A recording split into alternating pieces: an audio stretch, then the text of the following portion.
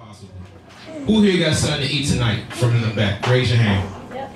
All right, everybody in here before they leave tonight should get something to eat or drink, whether it's tea, pastry, vegan eats, smoothies, no matter what it is. We gotta support black business. We gotta support black institutions, especially black institutions that are making it happen despite the odds stacked against them. And Sankofa Video Books and Cafe is a perfect example of that, and it's a testament of why we got to speak about the whole reparations issue in the very first place. Because right now, we are in a race war. And race war in the sense that we are in a race against a system that has put us way behind the finish line from the very start. And the question is, how do we rectify, or how do the people and the institutions that brought us there, how do they atone for what they have done? How do they atone for the atrocities brought against our ancestors? How do they atone for the structural inequality that they manufactured that persists until this day? And another question that we have to ask ourselves in this reparations discussion is, with all of this discussion going on among the so-called 2020 Democratic candidates, what is the probability that reparations will be a reality? And also, what does that look like? You know, I'm pretty sure that those of y'all who are here tonight have been asking yourselves the same questions. I'm very grateful that you're here. And that is why I'm very happy to introduce to the stage a well-known scholar, not only in the DC metropolitan area, but globally, a scholar who has been very involved in the reparations discussion for quite some time now. He's written works about it. He's spoken about it. He's been among people in spaces talking about reparations, not only nationally, but internationally. And it is my pleasure to introduce him to the All Eyes on DC stage, y'all. Let's give Dr. Ray Winbush an All Eyes on DC hand, y'all. That means you got to clap as loud as you can, y'all. Clap as loud as you can, please. Appreciate you.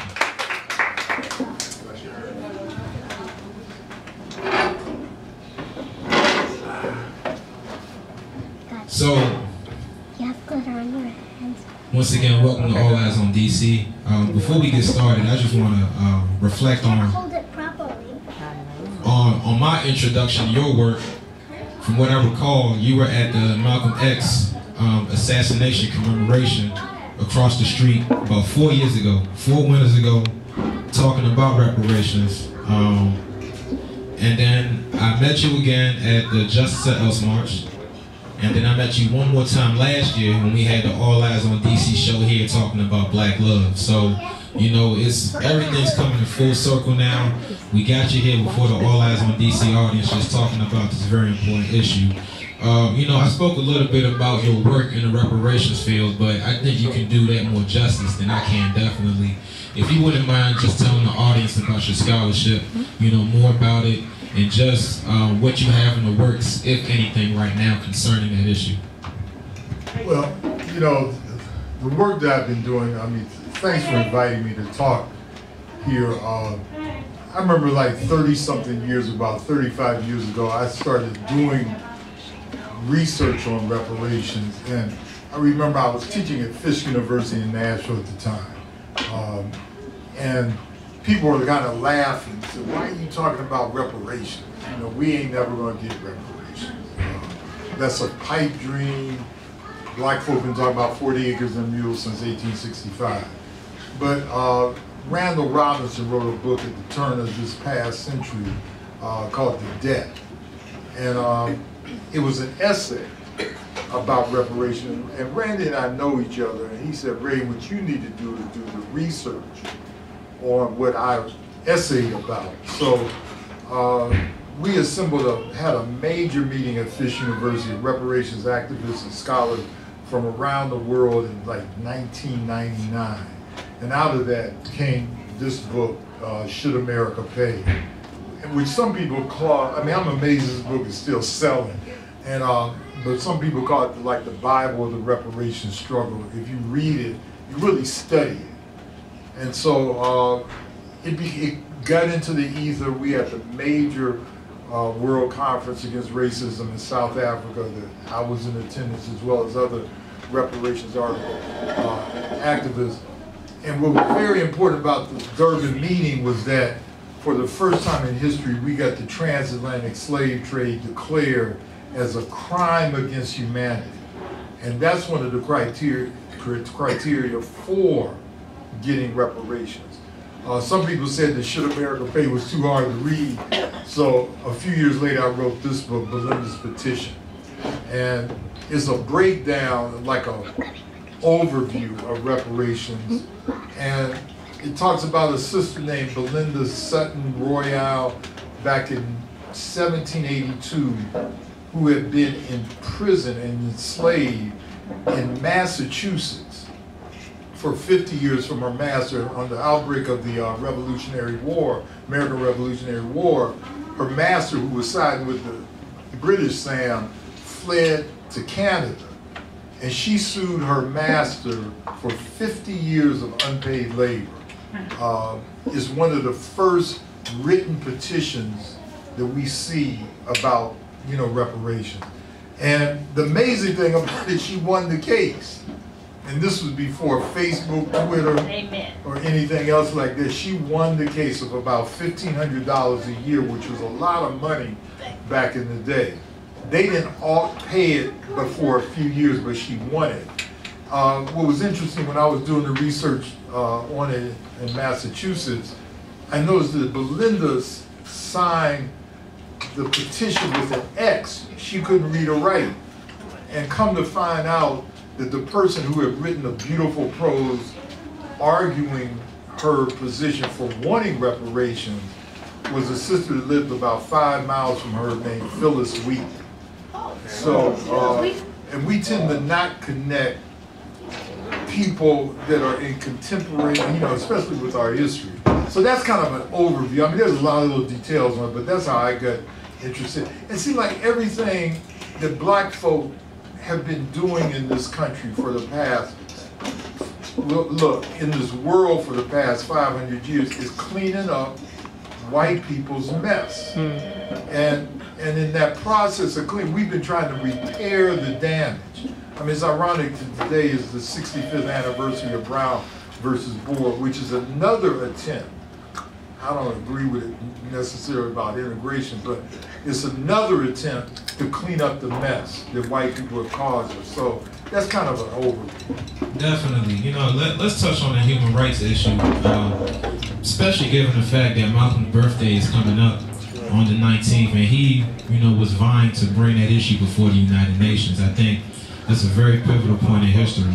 When you're speaking about human rights, and even going back to Durban, if I recall correctly, there were provisions in what was presented that the Western powers were against, kind of, right? Or slightly, yeah. Okay. Absolutely. They were just, well, the United States walked out of the meeting. And keep in mind, at that time, the Secretary of State was Colin Powell. And his representative walked out of the meeting. They came there, put some demands on the table. If you know anything about the UN, you don't really come in and tell people what to do. It's all a negotiation process. And so they walked out. We applauded them and said, you know, don't let the door hit your back when you go. But they objected to everything. The Israelis were also against it. The Palestinians were on our side. The Roma people were on our side. And we got it passed. It was a resolution. And it led to lawsuits immediately after that, too. So how have those lawsuits manifested? You know, there's winning the victory, and then there's actually doling out, you know, the rewards or the awards. You know, what's the status of that right now? Well, the two major lawsuits that immediately followed Durban was the Chicago case. Deidre Farmer Pellman sued 22 corporations, and she lost that case. The whole issue about, you know, she wanted an apology from Aetna Life Insurance. And most of you probably know that insurance companies during enslavement of our ancestors would insure Africans. They would, but the policy, if anything happened to the African, would go to the so-called master. So it's like right now, I got car insurance. And if something happens to my car, they give me the check. They don't give it to the car. Where they would give checks to masters, so-called masters. And so J.P. Morgan Chase, the bank, she sued them. Aetna Life Insurance, which was the major enslaver of, these so-called slave policies during that time. So she said, and lost the case, saying that these companies had, the judge said that these companies had, gotten better. But see, that's not what reparations are. The second, and I will go into that later, but the second case was out in Oklahoma as a result of the Tulsa massacre that took place in 1921, Black Wall Street. And Johnny Cochran, the late Johnny Cochran, was one of the lawyers in that suit. And my former professor in Chicago, John O. Franklin, whose father was the lawyer for the people who were burned out in Tulsa, Oklahoma, when they burned down Black Wall Street. That case was lost, saying that they should have brought the lawsuit at the time that the incident occurred, when black folk couldn't sue. So it's it has been a lot of, just whatever excuse white people make not to give compensatory measures. Now, to be sure, J.P. Morgan paid some reparations after that in North Carolina. In Louisiana, Wachovia, the old Wachovia bank that is now Wells Fargo, they paid some in North Carolina. But in general, this nation has refused to pay reparations. And so people were saying, well, you'll never, were telling me and other, people like Conrad Will, Deidre, Adjo Ayatoro, some of you know her, that we would never get it to the presidential level, that people were discussing it. But you see that we are at that level. Yeah, I'm very interested in hearing your take on that. Like, what is that all about? Is it that the Trump era is that serious for some folk that folks are really now, putting out this red herring for black people, or what is it that is, getting a good amount of the 20 some odd candidates, even entertaining the idea of, And some of those black folk that were opposed to him 10 years ago, I ain't gonna mention any names, but okay, the issue is this is the first time since 1992 that if you don't completely win the black vote, you're gonna lose the election. And people say, well, what about Clinton? He had the black vote. What about Barack? He had the black vote. What about John Kerry, who lost? He had the black vote. What about Hillary Clinton? This time, if you don't have the black vote, you're going to lose. So with a lot of these candidates, and thank goodness for Sheila Jackson Lee, the Congresswoman from Texas. She's been very active and arguably more active than John Conyers, who first introduced H.R. 40, in making sure this bill gets to that point.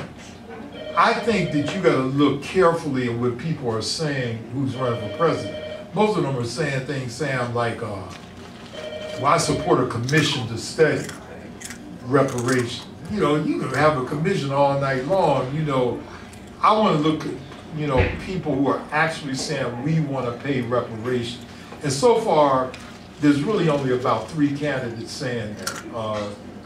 Julian Castro, believe it or not, what's her face, Elizabeth Warren, up the road. And then Cory Booker, more or less, because he has this thing called baby bonds. I don't know if you've read about that stuff. So I want to see how this develops. And Marianne Williamson, who's a lesser candidate, she's been very, she said $100 billion, which is, as far as I'm concerned, a down payment. That ain't even, $100 billion, and it's got to be, we start at $1 trillion. We start at $1 trillion. And that's sort of why I see it as pandering, because, they understand that black folks are frustrated, that, that pretty much the rest of the world finally acknowledges and sees what we've been seeing all along. And now they need something to pull us in. My question for you now is, how would reparations look? I've heard several theories, one being from a man named John Cheeks. I'm not sure if you're familiar with him. He was a candidate for Eleanor Holmes Norton's seat last election cycle, but he had an idea that was similar to reparations. But I'm very interested in hearing, you know, what's your take on that? So, you know, if they were to, you know, recompensate us or compensate us for, you know, this, you know, whatever amount, right? How would it look and what form would it take? Well, reparations are going to take a variety of forms. It's just like, again, this is the 65th anniversary of Brown v. Board. Out of Brown v. Board, you had spin-off on voting rights, open housing, affirmative action, a variety of things. Reparations are going to be the same way. It can take place in a variety of ways. For example, it could be a check in the mail, which a lot of people talk about. It could be, as far as my Rasta brothers and sisters are concerned, they said, look, give me $100,000 and a ticket, a one-way ticket to Africa, and I'm good. Okay, it could literally be that. It could be in the form of saying every black person over the age of 18 will not pay taxes, any kind of tax, sales, income, for a period of 10 years. It can be that way. It can be in the form of scholarships to universities. So it can be in a variety of ways. When we were doing some research, when I was teaching at Fish University, we came across this family called the Espy family. In fact, you could read about this study online. It's called Torn from the Land, and it's one of the more comprehensive studies that I was involved with on reparation. We found this family named the Espy family in Florida, and they had their land taken by the federal government for an Air Force landing strip right during World War II. And the Air Force said, look, after World War II, we'll give you the land back. Well, you know, that was a lie. They didn't give the land back. Guess who they sold it to? The summer camp for the Los Angeles Dodgers. And we actually approached the Los Angeles Dodgers. They didn't know. I mean, they didn't know. They said we got it from the government. But they didn't know how the government, who they got. So the Espy family, they should be compensated for their land. And I could name a bunch of cases like that. You can read, there's a chapter in my book that I wrote called And the Earth Moved, that talks about land confiscation, land theft. Black people in 1920 in this country owned 10 million acres of land. We now own about 3 million acres of land. And what I'm citing are statistics about 8 or 9 years old. It's probably down to about 1.5 million. And so our land was taken in a variety of ways from us. And so it can be in the form of land restoration. And it could be a check in the mail. You know, the Espys may say, look, we want $30 million for this land that was stolen from us. You know, and land theft was very, you know, prominent in this country. And you know, speaking of which, that made me think about gentrification and, you know, eminent domain and just how the same land grabs are happening to this very day. I'm curious, you know, you brought up a whole lot of points, and I'm just thinking in my head about what direction to take this conversation in. I want to talk about Cobra real quick. By any chance, do you have any plans of attending the conference later on in June? Oh yeah, absolutely. And I'm encouraging everyone out here to come to Detroit in June to the Cobra conference, the third weekend in June. You can go get it on the Cobra website. Cobra, for those who don't know, is National Coalition of Blacks for Reparations in America, and that's the oldest organization. So yeah, I'll be there. And we're talking about restructuring in Cobra. I mean, it's going to be a very frank and honest dialogue about reparations and organizing around reparations. And see, I always tell my colleagues, no black person, including me, is working full-time on reparations. And I'm not talking about you do it, you know, part-time, that you go to work for reparations. If you look at the Jews immediately after World War II, they worked full-time on getting reparations, and they got it. And I mean, there's a book by Michael Finkelstein called the Holocaust Industry that discusses this whole thing. So we're going to be meeting in Detroit. Minister Farrakhan's going to be there. Danny Glover's going to be there, and several other reparations activists. Danny Glover is a reparations activist, and a lot of people don't know that. So, and it's not just going to be the celebrity, but those people who are down on the ground working for reparations. Yeah, Danny Glover is oftentimes on the front lines, you know, for a lot of issues. So, you know, out of all like the Hollywood stars, you know, I often see him time and time again. It's very interesting to know that, or to hear that from you. Going to us tackling reparations full time, you know, a few years back myself, I did some advocacy, you know, around HR 40, and you know, and you know, for those of y'all who don't know, that's the bill that's been in limbo in the House for as long as I've been alive. You know what I'm saying? We're talking like 30, yeah, exactly, like 30 years. You know, former Congressman John Conyers introduced it, and like every year or like every term, it's up and then it dies and then it comes back. So, you know, in just trying to advocate for that, I heard a couple of reasons why people were against reparations. You know, so you had some people who sort of bought into the propaganda that black folks just want handouts and that we're lazy, right? And then you have another contingent of folks who believe that the U.S. money is blood money, and that the U.S., we as black people, Pan-Africanists especially, shouldn't be taking blood money from colonizers, you know, even though that money came from our labor, you know. And you also have, let me think of it, you also have one more contingent who believes that no matter what form of reparations we get, they're just going to move the dial even further to make sure that whatever that is isn't effective in us building together, you know. So I just want to hear a little bit about, you know, if you've come across those same detractors, and, you know, what's your message to them?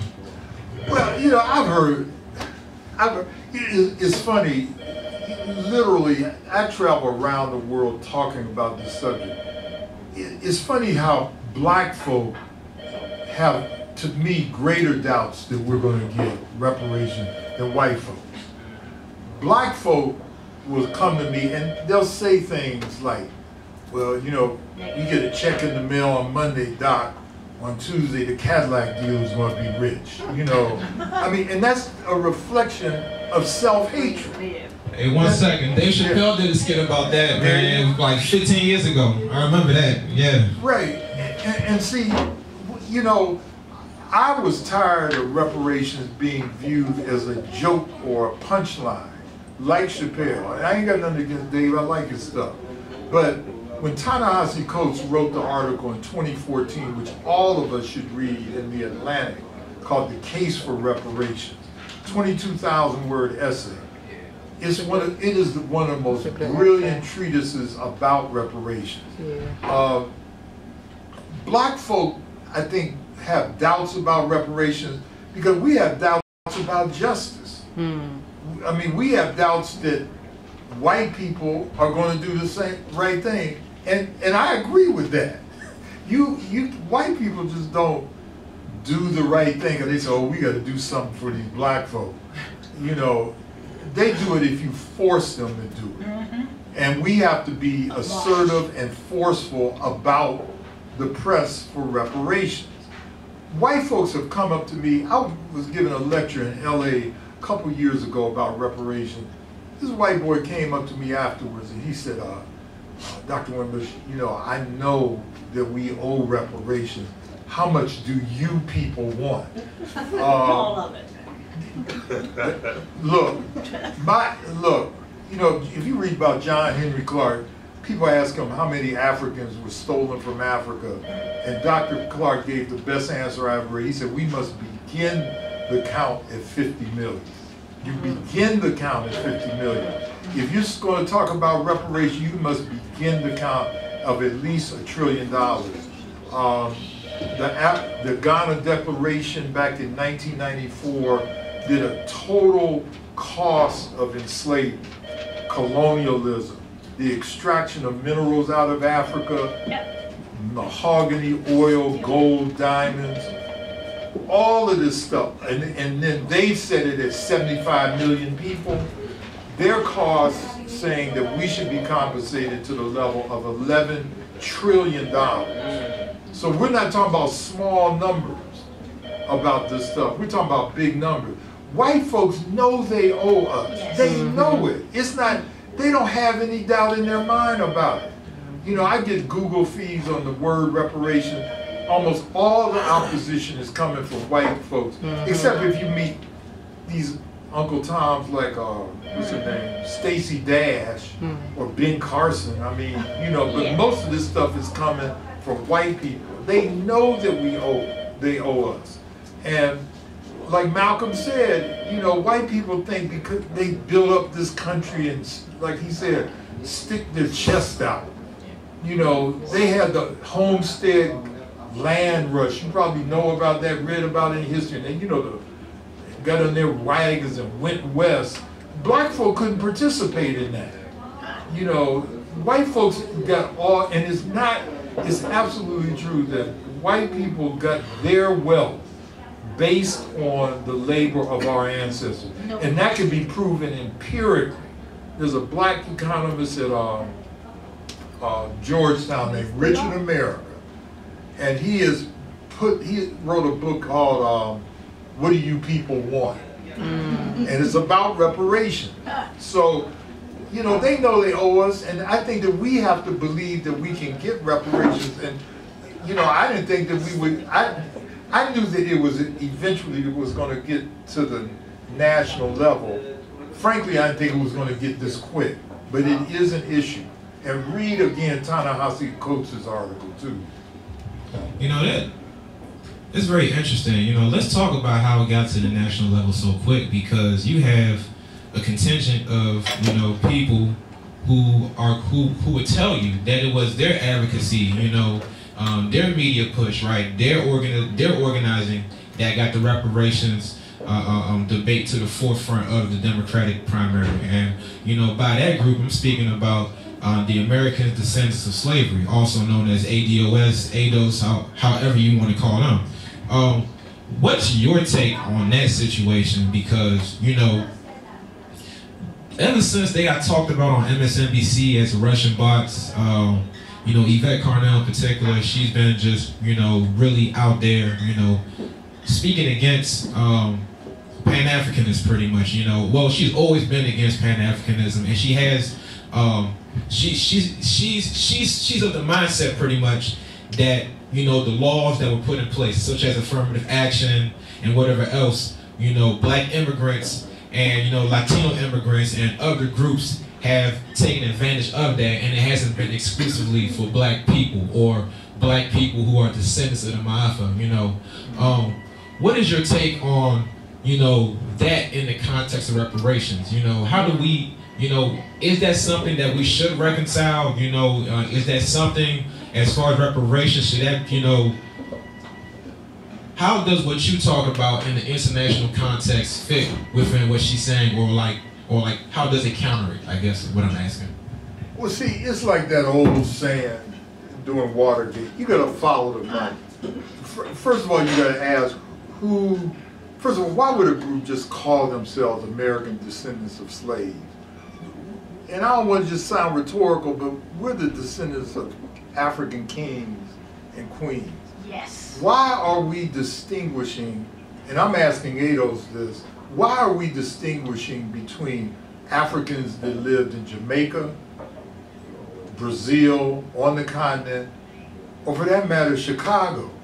You know, and like John Henry Clark said, we need to quit talking about where we were dropped off at. We need to start talking about where we were picked up at. And we were all picked up in Africa.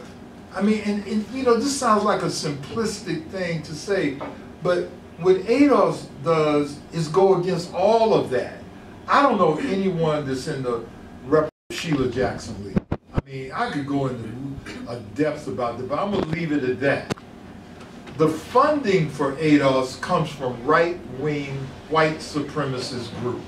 So why would white supremacists want to fund a group, and I call it a cult, on reparations because they know that's going to alienate the black vote. I mean, the white vote. White people will say, we ain't paying no reparation if all these candidates. And the second thing, there's another hashtag that ADOS is putting out there called Tangibles 2020. And Tangibles 2020 is saying, if they don't support reparations, don't vote. So what you have from the right-wing white supremacists is a voter suppression movement in the form of ADOS. So, you know, Francis Cress Welsing says, and Mr. Fuller, Neely Fuller, you know who he is, I know. But the number one tool of white supremacy is deceit. It's deceit. They fool us. And we have to go deeper than what ADOS is leading us. How are you going to say those Africans from other countries get what we deserve? We would have to get rid of Marcus Garvey, Malcolm. We got to get rid of a whole lot of African people. We should look at ourselves as an African family in various parts of the globe. And for ADOS to come and split us up or attempt to split us up like that, it's insane. Beautifully put. What's the current status of reparations, would you say? I'm not going to say all around the world, but I know, you know, in South Africa, you have the land redistribution discussion happening to some degree being actualized. I'm just curious to know, what does that look like in other parts of the world where Africans have been oppressed and have lost their resources? Well, it's a very good question. In South Africa, for example, you mentioned the land reform. In Zimbabwe, the same thing. In the Caribbean, you have CARICOM, who are 15 nations who have gotten together to press for the issue for their former colonial masters. CARICOM stands for Caribbean Community, and that's another movement. ADOS, again, they try to say they are comparable to CARICOM. They're not, because there's cooperation between the United States and CARICOM.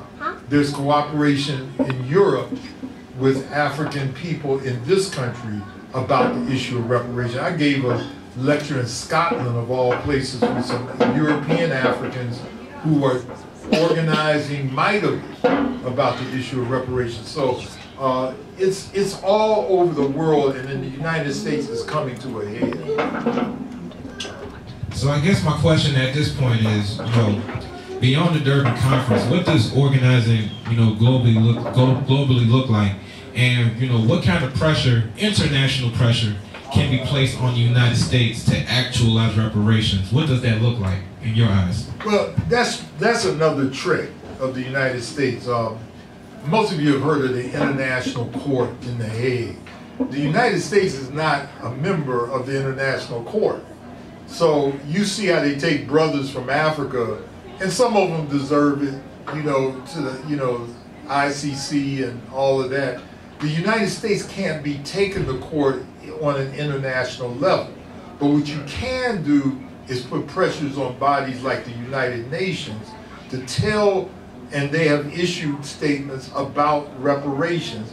And the United Nations Human Rights Commission has gone on record and said that Africans in the United States deserve reparations, and specify how they should be distributed. The organizing right now, I'm going to be very honest with you, and I know this is being broadcast, but we have to get a full-time staff, as I said earlier, working on reparations. And that's what we're going to be talking about in Detroit in a few weeks.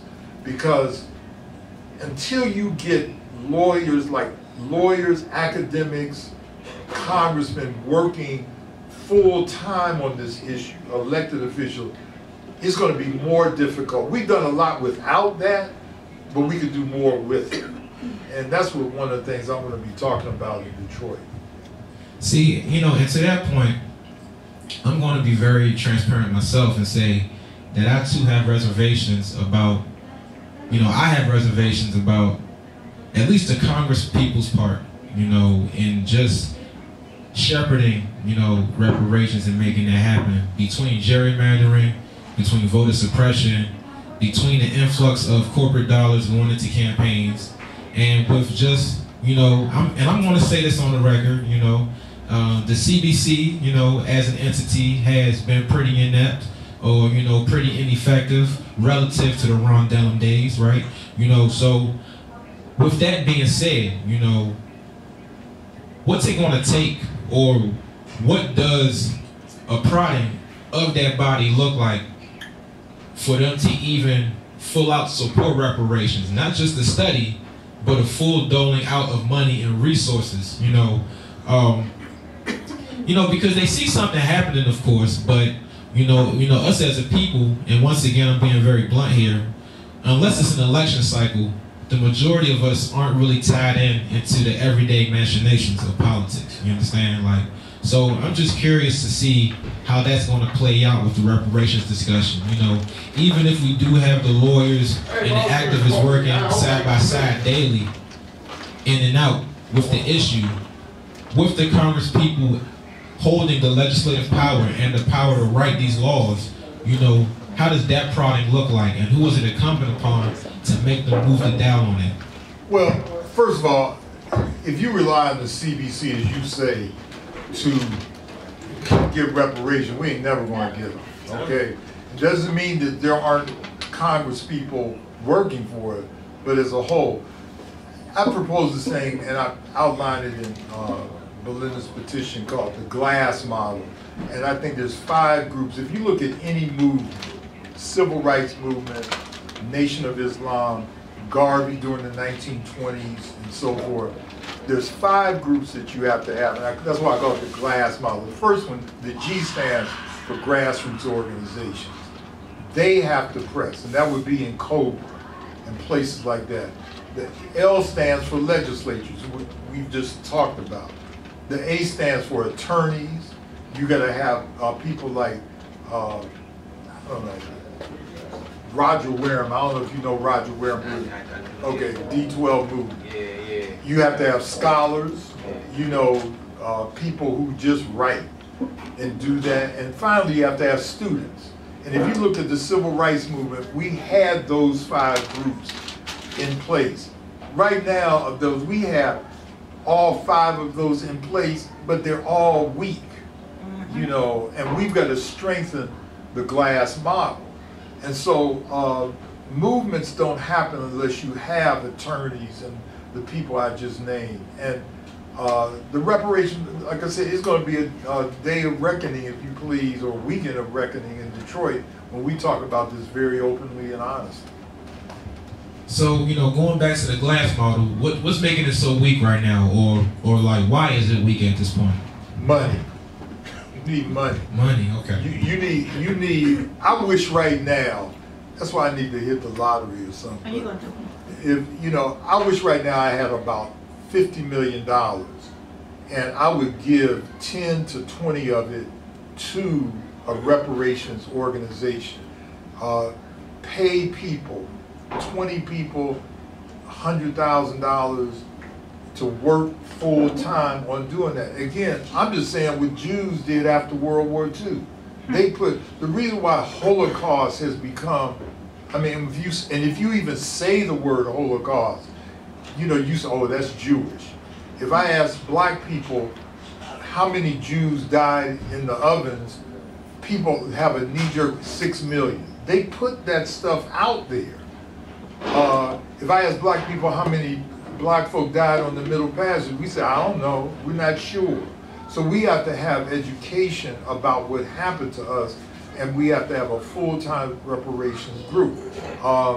I don't feel there's any excuse for that, but there's several of us right now that are working on some people with deep pockets. I read today there's 13 black billionaires on Earth.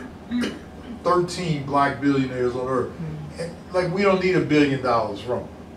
But so we're going to be approaching them about getting some money for the establishment of a full-time group.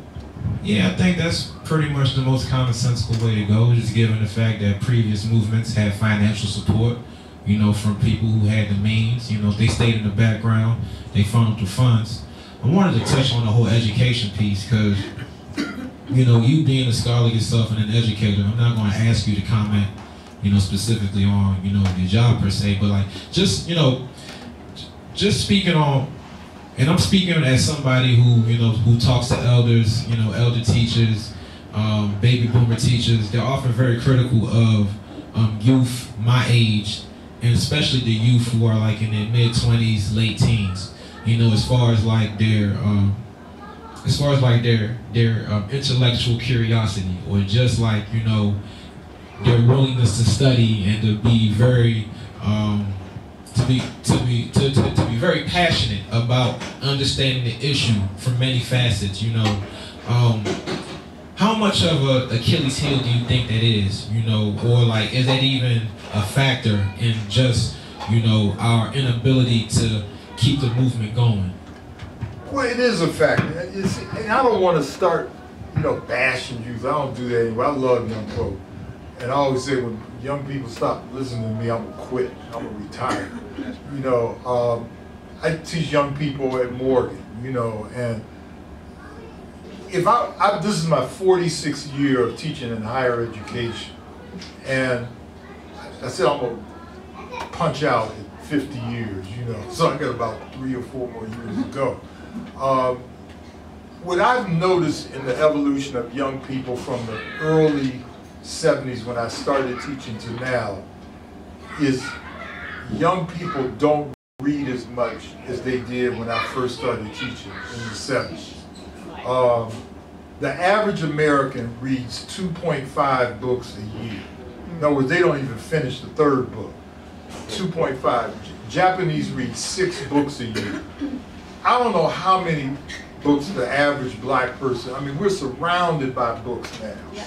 You know, we're surrounded by knowledge now. I mean, when I went through high school and college, we didn't have nothing called the internet. I mean, my students, I ask them a question, they grab their phone, Google it, whatever. I think that reading still is important. Last, you know, I don't know if I should tell them because my President Morgan might be listening to this, but I'm going to tell the story anyway. Last September, I was teaching a course, Theories of Personality, because my area is psychology. I asked, because this is a true story, I asked the class, who was Alice Walker? And the sister said, I was actually lecturing and I said Alice Walker, and the sister said, who's Alice Walker? And I looked at, you know, this general wave to the rest of the members of the class. I said, look, somebody tell the sister who Alice Walker is. Nobody knew.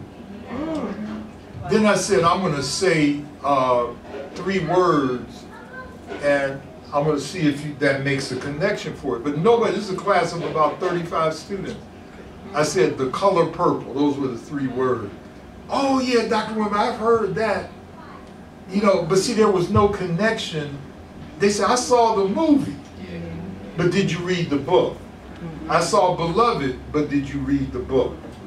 You know, I saw Confessions of Nat Turner. I mean, you know, what was the name of the book?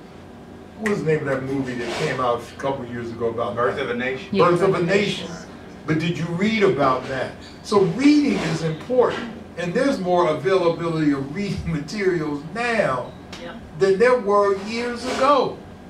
And so if I were to say, and I always distinguish between reading a book and studying a book, because studying is deeper than reading. And you read Belinda's petition, you study Should America Pay? And there's a difference. And studying means get your pencil out, your pen, get a notebook, and go. It may take you a month to get through a book, but that's studying a book.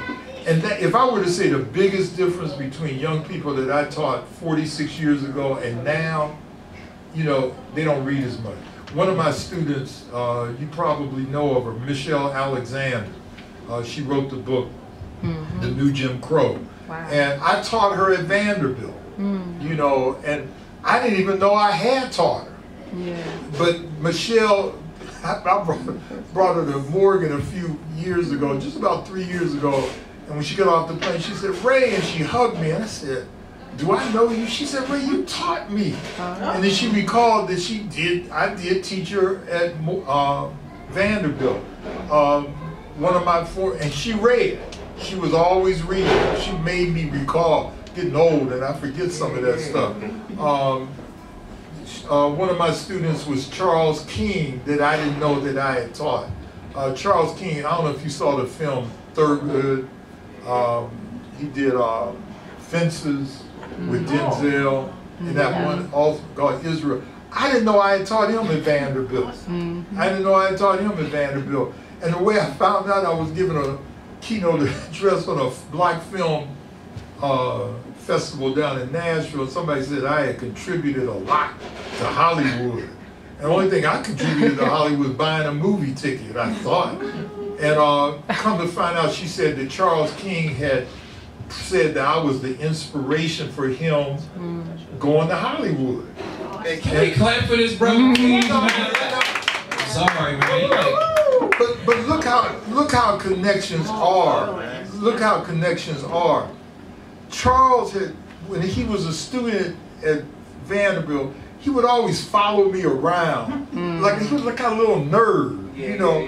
And he would follow me around and say, "Ray, if you had to do it all over again, what would you do?" You know, I said, "Well, I'd make movies." And he said, "Well, that's what I'm gonna do, Doc." Oh, wow. He said, "But they're gonna be positive movies." Amen. And that's what he's been doing. You know, he ain't Tyler Perry, if you understand what I'm saying. But here, dig this connection. About a year ago, I was sitting at home. It was late at night, like 11:30. I ready to go to bed. And the phone rang, and it was from California. And I looked at the phone, and it said, I knew it was from LA, it said from Beverly Hills. I picked up the phone, I said, he said, "May I speak to Ray Winbush?" I said, "This is he." He said, "This is Ryan Coogler." And I said, "Ryan Coogler, only Ryan Coogler I know is the one that directed the Black Panther." He said, "Well, that's who this is." Wow. And I said, "Who is this?" You know, I thought it was one of my students from Morgan, but it really was Ryan Coogler. And he knew that I had done my doctorate at University of Chicago in 1969, and he said that he was troubled by the fact that he had, you know, young people know Black Panther is a superhero. So he said he wanted to make a real film about, you know, a Black Panther, and he chose Fred Hampton. And this December 4th of this year is the 50th anniversary of the assassination of Fred Hampton. So I've been running back and forth to Chicago doing the research for the film. It'll be out, you know, either late this year or early next year. And I've been working with Ryan Coogler, who's a good friend of Charles King. You see, so those connections, you know, those people read. Ryan Coogler is the smartest young person I've ever seen in my life. You think Black Panther, I had lunch with that dude in Chicago. He is absolutely brilliant. So I think that, and I'm saying this is a long discussion about your question, but I think that as educators, reading, there's nothing that can replace reading. Right. And if I said, you know, like, read 30 minutes a day, I say that in my first book about raising black boys. If you could read 30 minutes a day about black folk, you'll be a full person. And my students, "Doc, you know, I get 30 minutes a long time, Doc." You know, I said, "But you look at Empire for an hour." Right. You know, you look at next season.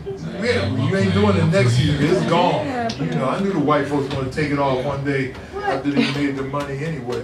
But so I think that we got to read more than we, and and have reading circles. Yeah. Reading is the difference I see right now between now and then. Understood, and you know, just thank you for going all around, because I got mine. Don't apologize, man. We got way more out of the answer than we expected, and it was very great, you know, just learning all of that.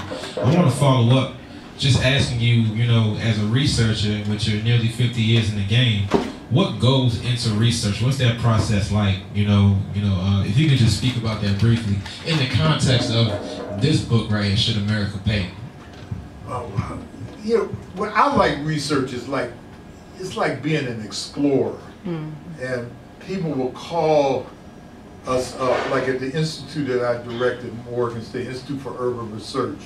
And we just today hired Stacy Patton. I don't know if y'all know who Stacy Patton is. Brilliant young sister.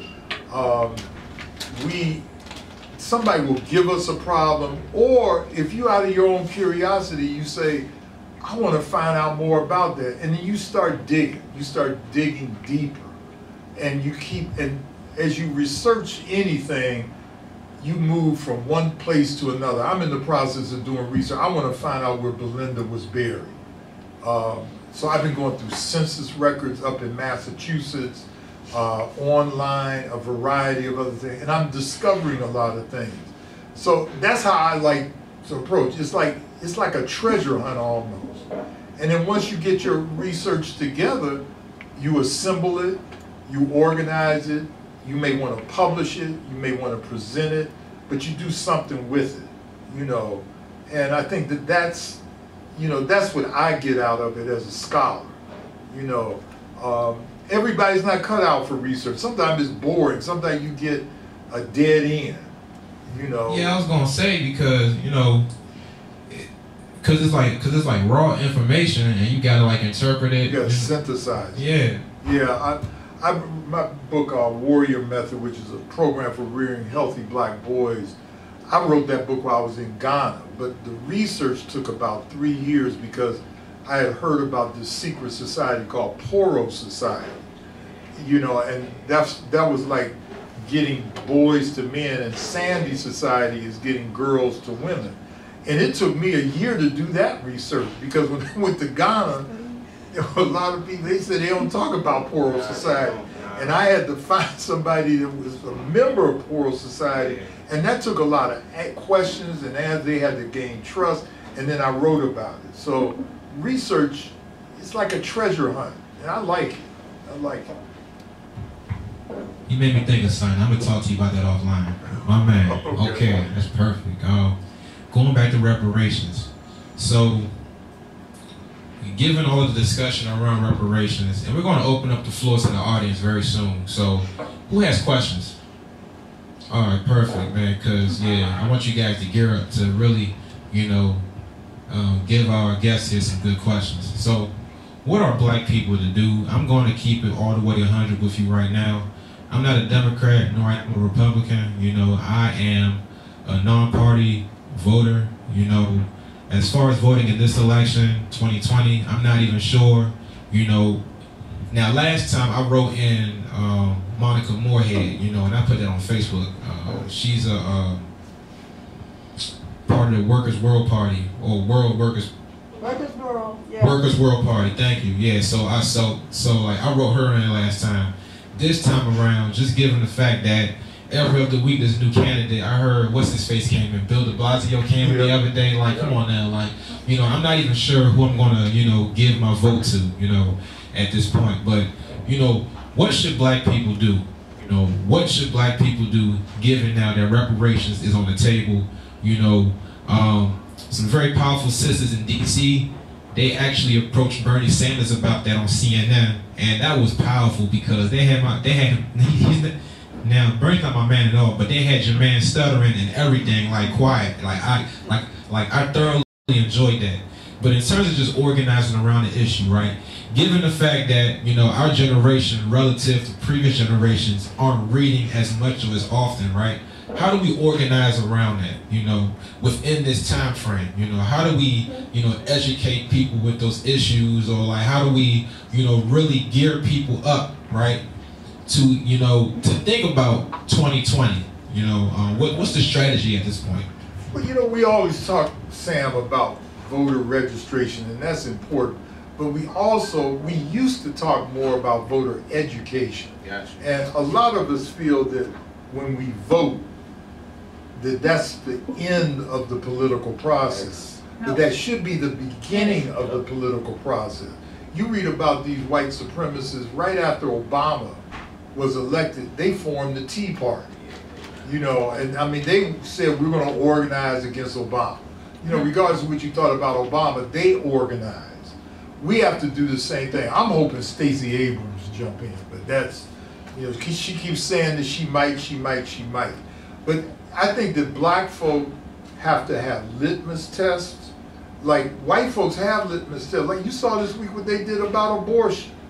I mean, they did that. I mean, that's the most, even this white supremacist Pat Robertson said, is gone too far. They have litmus tests about the Second Amendment, carrying guns. Black folks should have litmus tests too. Mine, of course, is reparations. And you better come correct. I didn't like when Bernie was saying, well, I don't know what reparations are. Yeah. You know, read a book. What does it look like? Yeah, what does it look like? He know what universal health care looks like. Read a book. You know, and I believe that when people give answers like that, I X them off. Whether or not we should vote next year is going to be, as far as I'm concerned, and I'm with you, I'm going to vote depending on what I see is the candidate that is the most closest to what I feel about the issue of reparation. I ain't talking about no commission. I'm talking about, and if there's none, I'm going to write in. I mean, I'm being straight up with you.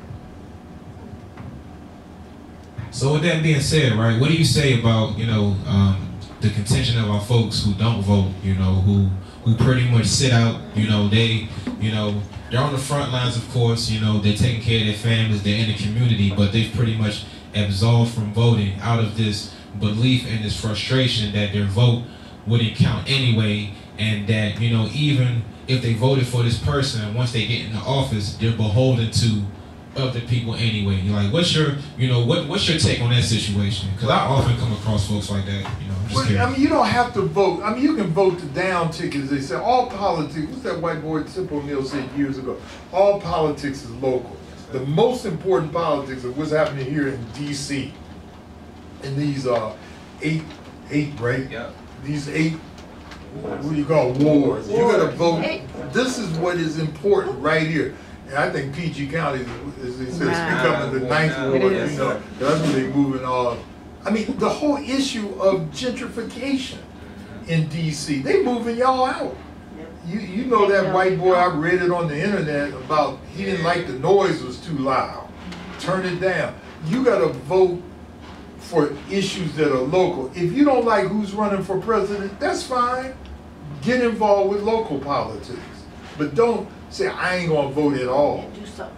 I mean, you gotta do something. Voting is the least political thing you can do. And you realize, I mean, and I do it because I know my ancestors died for this stuff. And I mean, Fannie Lou Hamer, you should read how she was beaten on her feet, you know, to a pulp that she limped for all of her life practically because of that. Man, I gotta vote. I don't have to vote with everybody, but I gotta vote locally, do something about that, be involved politically. What are some local issues in Baltimore? You know, well, first we gotta get a good mayor. Yeah, okay. Yeah, definitely. Yes, our last 2 mayors, as you know, have left office because of corruption. Also, right now in Baltimore, you probably heard we've experienced a cyber attack.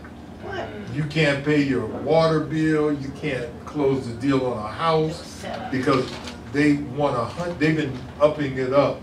You know, $10,000 a day is up to $110,000. So the government of Baltimore right now ain't working.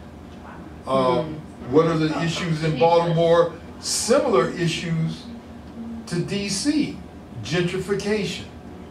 I was listening to the former mayor 2 mayors ago.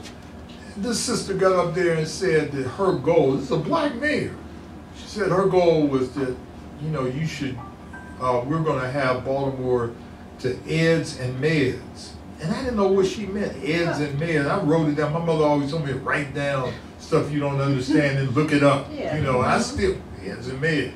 But by the end of the meeting, I figured out, she said that her goal for Baltimore was to have educational institutions and medical institutions.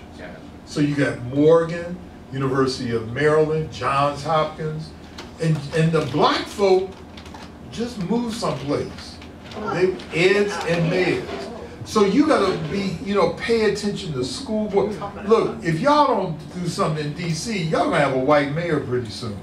Oh, that's the prediction. I heard somebody tell me that Muriel Dawes is the last black mayor. See, I mean, white people are moving back to these cities. See, gentrification is occurring every place. And you ever notice when white folks gentrify, they always rename the area? Yeah. So, like in Harlem, they call it So Hot. So Hot. That was Southern Harlem. Oh, God. There's an area of Baltimore that, you know, the East Side, we call it the Middle East. People go bang, bang, pow, pow, like, but we call it the Middle East. I went to a movie down there, and this, all of a sudden I started hearing this thing called the core. Like the you know, and they would rename the Middle East. White people always rename, and I'll tell you another thing, I'm telling you this as an urban researcher. Another example when they're going to gentrify and where they're going to gentrify is when you start seeing them building up infrastructure. When you start seeing them with those backhoes and laying down fiber optic network, and you see water pipes being replaced, that's a sign of gentrification. There's a book by one of my colleagues, Mindy Fullylove. She's a psychiatrist at Columbia. She's written this book called Root Shock, and how when you displace people, particularly black folk, psychological problems occur. Like we know after Katrina, that there was a huge spike in suicide among black folk who were relocated outside of New Orleans. And so root shock is something that is going to be experienced in DC and so forth.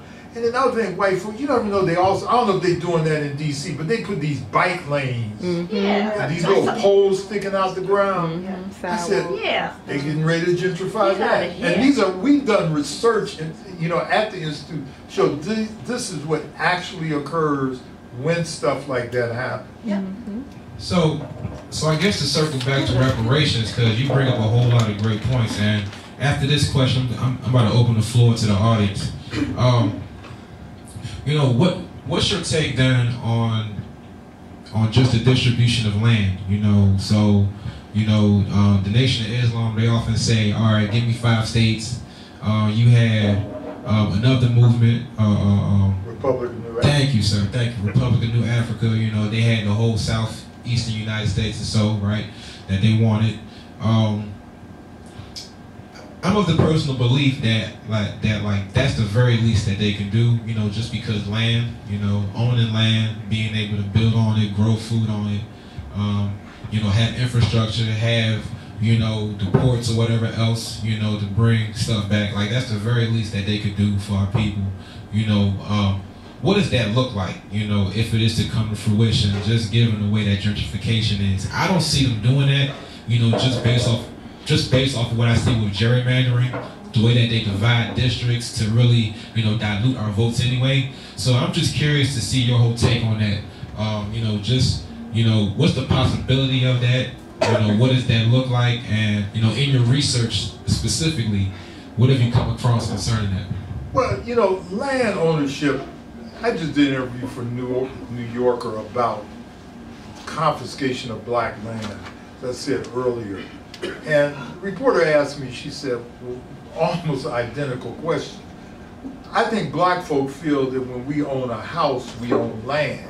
And you don't. That's not land. Land is when, it may not even be anything on it, you know, but that's what you own. And I'm pessimistic. I'm being very straight with you, Sam. I'm pessimistic in us really owning land the way we did 100 years ago.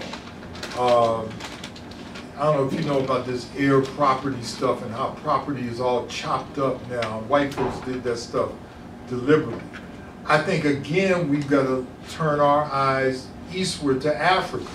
I've got students right now, one of my students, Sarah Davis, she's in Namibia right now. She's been there for 4 years, and she bought her 3 acres of land, and she has, what is it when you have growing fish? Hydroponic. No, that's the plant. She's growing fish. Aquifer? I think it's aqua something. Lake. But anyway, she's growing fish, and she said, forget America. You know, I'm going with it. And I think if you don't want to go to Africa, go to the Caribbean, you know. And I think in this country, white people are going to continue to encroach on inner city properties. All the research that we're doing you know, I talk to other people who have this whole idea about black folk buying up land collectively in cities. Baltimore, we've got 13,000 abandoned homes, and maybe there is a program to say, let's rehabilitate these homes, and these whole blocks should be ours. But I'm kind of pessimistic about it, brother, to be honest with you. Definitely understood. The floor's now open for questions if anybody has any, you know. All right, perfect. I'm going to give you the mic real quick now. I could just yell. All right, cool with me. Okay, so when I'm sure white people have approached you and said, well, I had nothing to do with slavery. I don't own any slaves. My immediate family going back, you know, grandparents and all that, they didn't own any slaves either. So why do we have to pay reparations? Well, you know, it's interesting you said that because a white boy called me up today not today, this week on the phone, and said the exact same thing. He said he's supporting Kamala Harris. And you probably have heard Kamala's going to set up her campaign headquarters in Baltimore. Because I guess she's trying to get some more blackness or something. You know, but I ain't going to get into that. And so he's supporting her, but he don't support reparations because he said his father didn't own slaves, as he put it, and came over here on Ellis Island. Well, look, I didn't have anything to do with the incarceration of Japanese Americans in 1941 and 42. I wasn't even alive then, believe it or not, you know. But I paid taxes in 1988 under that real radical president named Ronald Reagan, of all people, for reparations for the Japanese. All of us have paid reparations for the Lakota, the people you may call Sioux, the Klamath Indians of Oregon. And so it's funny how America, and white people particularly, when they want, you know, like what they consider good occurs, you know, we got to stand behind our country, you know, attack Iran. That's the latest saber rattling, you know. We got to stand behind, get rid of these immigrants that are taking our jobs, which they ain't, but that's another discussion. I had a black person say that to me. That's another discussion too. But when it comes to dealing with America's crimes, white people don't want to have anything to do with it. Nope. They'll tell me to remember the Alamo and remember the Maine. We even have Memorial Day. But when we say, well, let's talk about enslavement, no, we don't want to talk. That happened a long time ago. So did the 4th of July. But you celebrate that every day. I mean, so, you know, white people are very hypocritical. If you read Ta-Nehisi Coates' book, I saw it up there, called Between the World and Me. Coates says something just brilliant. He said, America will never be America unless they pay reparations to black people. And so he talks about white people. He doesn't call them white people. He says people trying to be white. Because they associate being white with supremacy. Right, and then white people just lie. I wish I could say it more sophisticated. They just lie. So like Colin Kaepernick been kneeling for a couple years now. Well, he disrespecting the flag and the Star Spangled Banner and our truth. Colin Kaepernick is kneeling simply because he's drawing attention to what happened to Sandra Bland, what happened to Michael Brown, Trayvon Martin, all of these people. It's about police brutality. But they lie about it. They lie. And I never let white people lie to me. Don't just because somebody, when a white person asks me, I don't know if y'all read Neely Fuller, but you gotta, when white people say to me, well, you guys believe in reverse discrimination, I don't start answering the question. I said, well, what do you mean by reverse discrimination? And they don't even know what they mean by it. What do you mean by patriotism? I've had white people say to me, well, you know, you sound like a racist. What do you mean by being a racist? They don't even know. So, you know, So I kind of work it like that. When white people start, and then here's another white folks like, well, didn't y'all enslave each other? I said, well, Jews, you know, had Judenrats. I don't know if you ever heard of that in Poland. They sent Jews, these were Jews who sent Jews to the gas chamber. And they had these groups called Judenrats. There were, you know, Native Americans who scouted for Custer at Little Bighorn. There were Japanese who in turn helped intern. All people participate in their oppression, but we don't blame those people on the oppression. You see what I'm saying? So we're confused about a lot of things. I've heard black folks say, well, didn't we enslave each other? Yeah, we did. Some of us did, 1/10%. And we still participate in our slavery. I mean, enslavement. You know, Clarence Thomas is a super slave. Oh, yeah. He's on the Supreme Court, but he's still oppressing our people.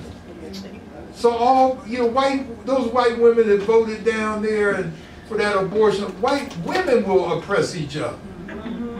But don't let me get, I don't want to start preaching. Gotcha. Okay. I was just wondering, is there an entity that focuses on perhaps unifying your glass concept of the grassroots, the legislation, the attorneys, the scholars, the students, and could that be something that actually shores them up or gives them strength to, you know, unify and collectively address the needs?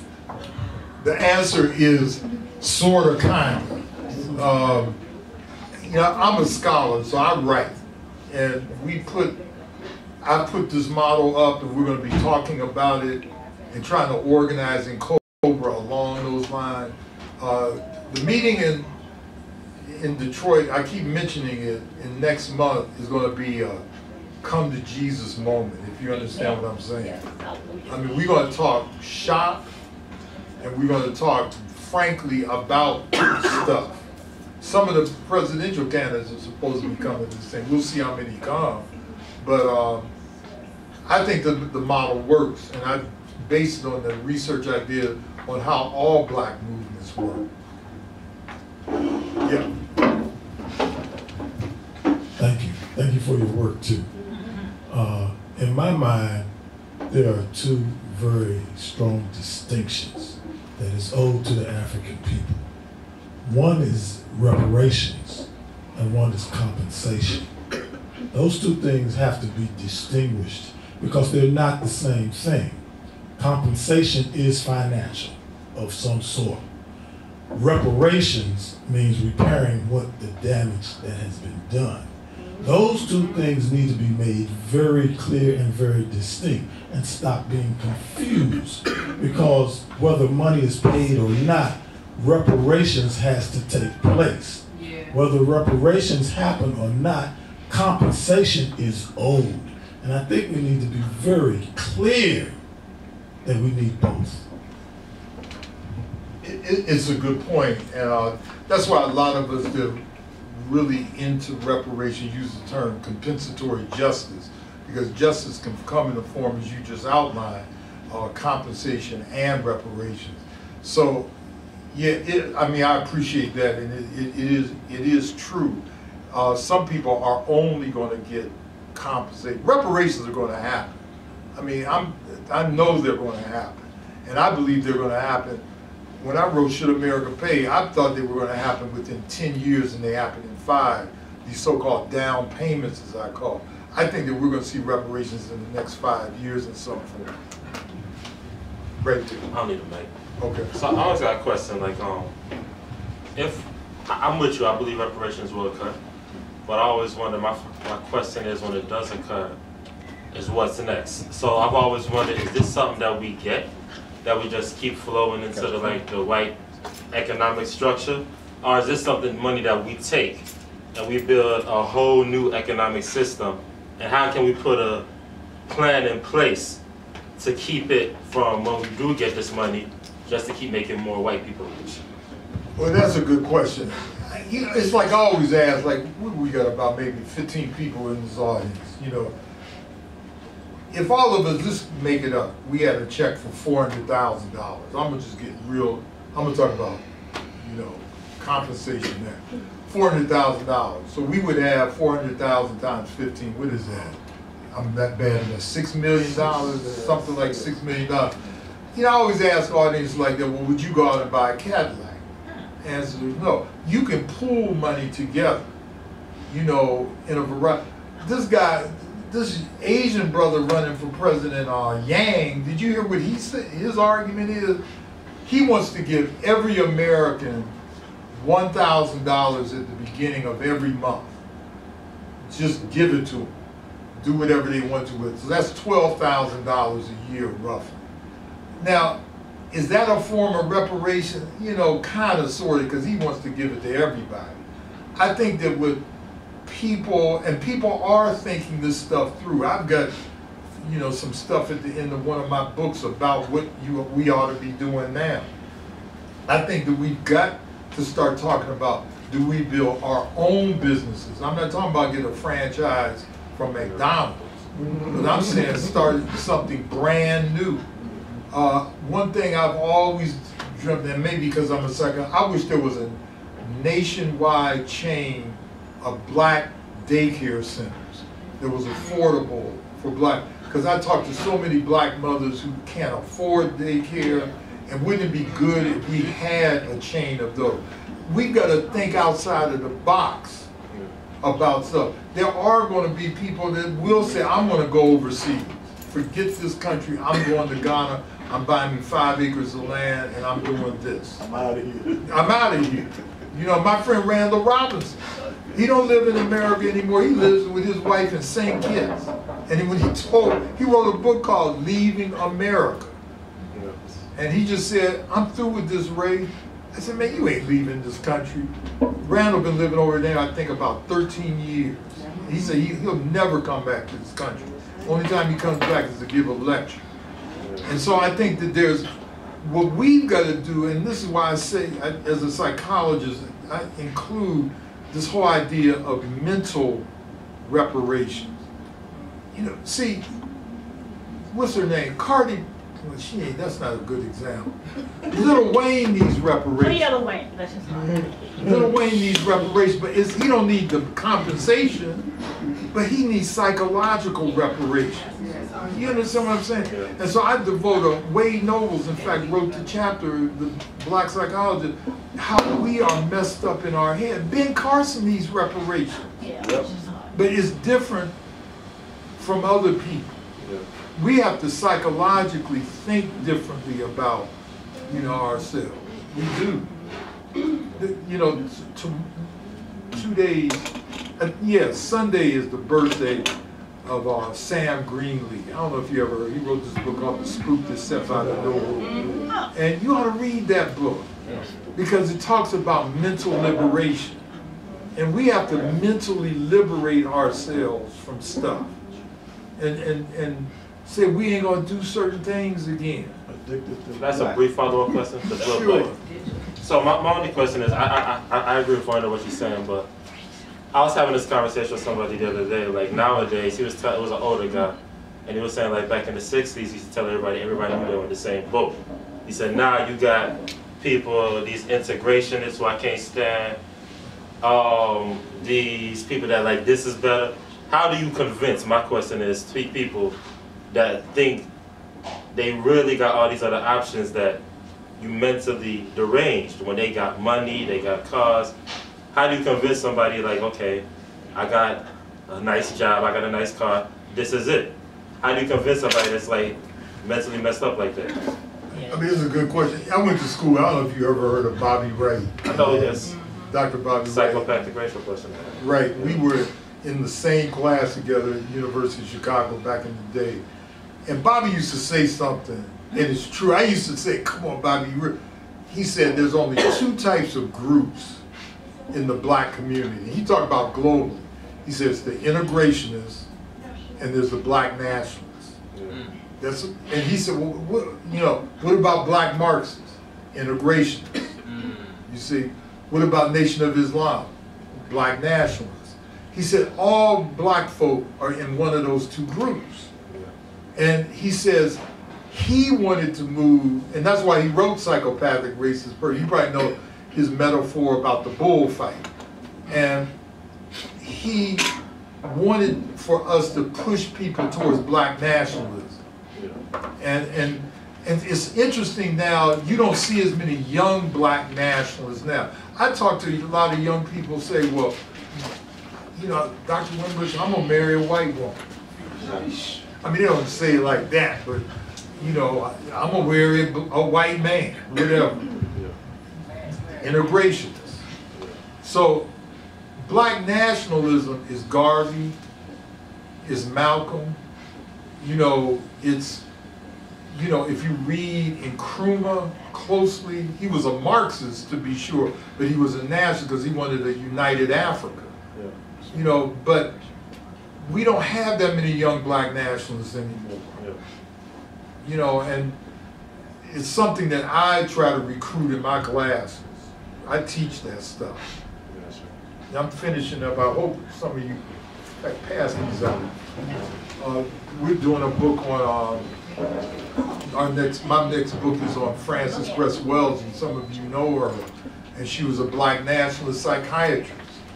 And I think that how you get people to that, like Malcolm said, you know, the problem with us is that we've made the mistake of trying to organize, you know, organize people, but he said we try to organize a sleeping people. And I think you got to wake people up about nationalism, and the way I do it is cite our history and what they're doing to us on a global level. Appreciate it. It ain't easy. It ain't easy.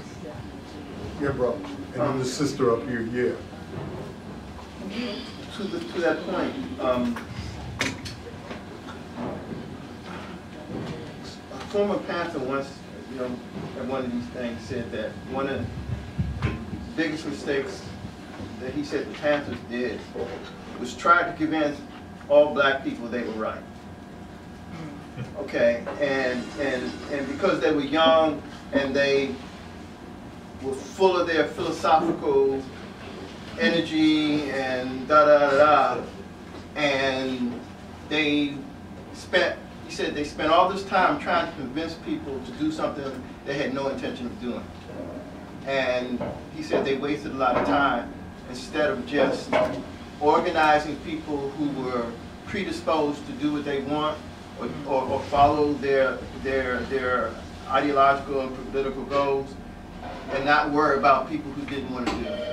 And I use the analogy, if you want to create a basketball team, you don't go to the tennis court and rail against people because they don't want to play basketball. You go to the basketball court and find people who already want to play basketball.